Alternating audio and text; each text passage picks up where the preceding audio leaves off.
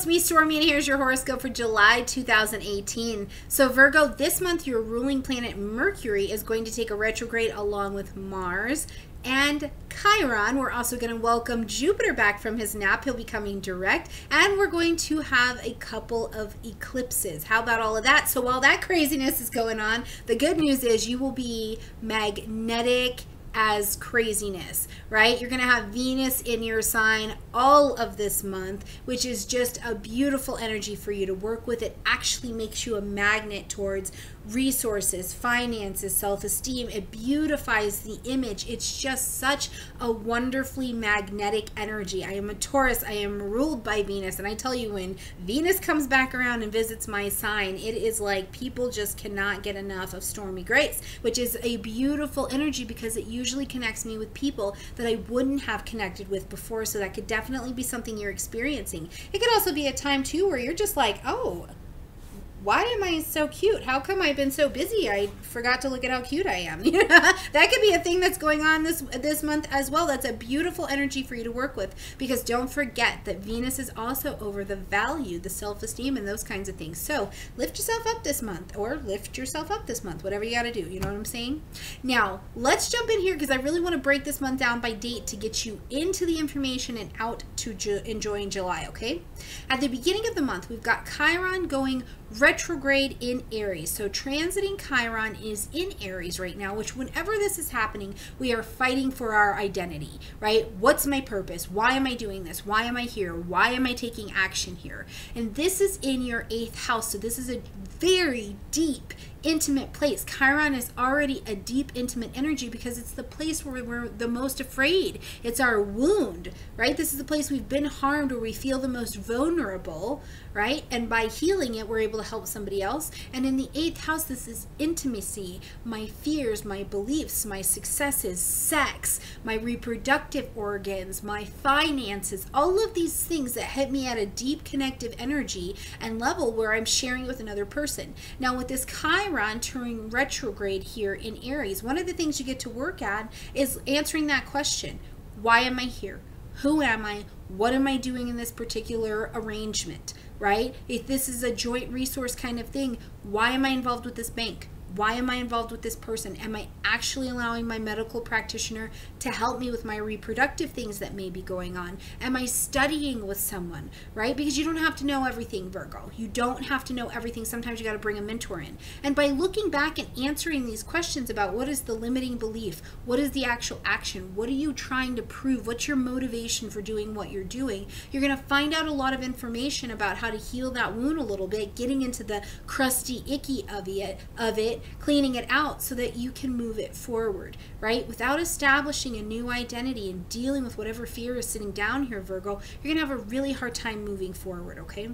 Now, on the 9th, we've got Venus, our smaller benefic planet, which means she's always bringing benefit, is coming into your sign, so lighting you up, making you magnetic, maybe bringing a little bit of the sexy back, which I think is a phenomenal energy as well, because let me tell you, if you are single, this is definitely a good energy to attract or to bring someone into you. It's a wonderful energy for that. And even if you are coupled up already, maybe you've needed some spice. Have you been looking at each other in your yoga pants and work clothes, like, for the last 3 weeks? Maybe it is time to put on a little something and remember how foxy you were when you two got together. Whatever it is, it's also a great energy for attracting potential people to work with. That is always beautiful for me. Now on the 10th, we've got Jupiter, our biggest benefic planet, coming direct in Scorpio, and this is lighting up your 3rd house. So this is beautiful, expansive communication for you. You're trying to get that website out there. If you've been working on it, this will be a wonderful time, because even though Mars is retrograde, if you have been working on something, you have the blessing and kind of the benefit to keep it going. It's establishing and launching out something new that may not be to your biggest benefit here. Conversation maybe with siblings. And I also feel like with Jupiter here in this 3rd house being direct now, he's bringing benefits that he's been waiting to give to you, right? Because he's a benefic planet. So even when he's retrograde, he's pretty generous, but it feels like trickles. It's kind of hit or miss. Here, you might find some of your mental life clearing up and you're feeling like there's benefit here. You're getting hits to your website. You're having that conversation with your sibling. Oh, that freaking house that you posted finally is getting a little bit of attention, right? Those sales you've been trying to make, you could see that coming through here for sure. Now on the 12th, we've got the new moon partial solar eclipse happening at 20 degrees of Cancer, and this lights up your 11th house. Now I want to tell you very seriously, Virgo, this month, this is still our new moon for the month, so we want to plant those seeds of intention to watch them grow over the next 6 months with the solar eclipse. And one of the things that this gives me the indication of is that you need to bring new life, new connection into your social life, and not into the social life where you're serving everybody else. You're very good, Virgo, at taking care of other people, making sure their needs are met, and you want everything to look good, and you want, you know what I mean? I get it, I'm a Virgo rising, but this is about your life and your social group. Do you have what you need to be supported? If not, you've got to step back into letting people support you, Virgo. It is all too important. You cannot feed somebody else if you are not nourished. You cannot. It's not going to work out as well, okay? So feed your soul so that you have a lot to pour into these people. Service is a thing that you love. Be fed so that you can feed, okay? Now, the other thing I think at this eclipse as well is you could just be inviting new people into your world. This could be a very big social thing for you where new people are coming in, but like I said, just make sure you're fed, okay?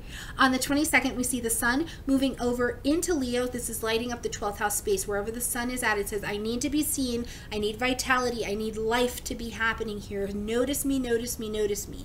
And then on the 26th, we've got Mercury taking a retrograde here in the 12th house as well. This is your thinking, your mental life, your communication, your decision making, your ruling planet. So you energetically will be in a slowdown this month, and I think that you need it, because being here in the quietest spot of your chart again makes me say, nourish yourself. Get nourished. When's the last time you had a spiritual experience? Are you spiritually awake, or are you wandering through your life being of service to other people, Virgos, and the headlight's not really on? The sixth sense is not really on. You're just kind of trudging day by day, right? Are you cleaning out the skeletons in your own closet? Are you working on that research project? Are you digging down there for the details? And I will tell you too, for some of you guys, with this Mercury being retrograde, Mercury is infamous for bringing back exes. You could have an ex rolling back in here, or you could have an idea of an ex or something coming from the past that's very romantically or relationship based from the past, and maybe it's giving you something to look at.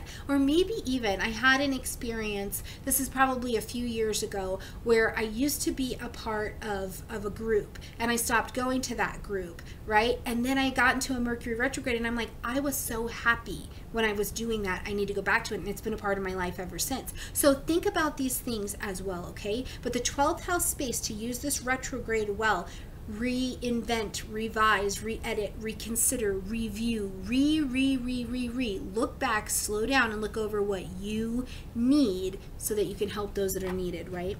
On the 27th, at the end of the month, we've got this full moon lunar eclipse, and it's a total eclipse, and it's happening at 4 degrees of Aquarius, okay? So this is lighting up the 6th house space for you. You are a natural 6th house ruler, so this energy I do think is semi-familiar to you, but because this is happening while there's also a Mars retrograde up there, I do think that there's some frustration for you here, Virgos. One thing I definitely think is possible, because this is our full moon, which says something has to be ended, acknowledged, or adjusted, is you could quit your job over the next 6 months. You could be like, I cannot be coming here, I can't even get into the parking lot. I feel like my days are loaded with talking about how unhappy I am with this job, and you decide not to come back. Or it could be something else where you feel like, because remember, this is Mars energy, we're talking about your action, your initiation, your fire for doing what you're doing, your motivation. Maybe you just can't find it, right? You just can't find it. You feel unproductive. You feel like you're not, because you know, that's the thing. You got to be busy. If you're doing something, then you're good, right? And you're just feeling like you don't have that fire that you're bringing to the table. I would tell you, don't force it. Don't force it, because you're not going to be able to anyways. Our action planet is retrograde. Your ruling planet is retrograde. You're not going to be able to put any force on this. Let it be what it's going to be. Reconsider where maybe you can move a little bit differently. Now, I will tell you, because the 6th house is also a place where I think of freelance work or working independently. If you do own your own company or something like that, you could have some employees that quit, or you have to fire, you have to let go. You're going to have to make some kind of adjustment in that zone. Think about the adjustments you maybe need to make in your health this month as well, Virgo, that will keep you fed. Remember, you've got to feed yourself so that you can feed others, right? You can't transmit something you don't have. That's where the magic comes through. So, good month, busy month, up and down kind of month. It's very good that I think that you're able to be a little bit flexible in your movements with things. So use that to your benefit this month, Virgos, okay? Please keep me posted on what's happening for you guys this month, what happened for you next month. Leave it down below. I love seeing how the forecasts are lining up with what you've got going on. If you need something more specific that's very specific to you, to your business, to your plans, let me know. Come see me at stormiegrace.com, and I would love to sit down and help you out. And if I can't help you, I promise you I will refer you to one of our beautiful friends here, either on YouTube or in the Astrology Connections, who can, okay? I love you guys. Like this video, comment, share, subscribe, and I will see you throughout the month. Bye!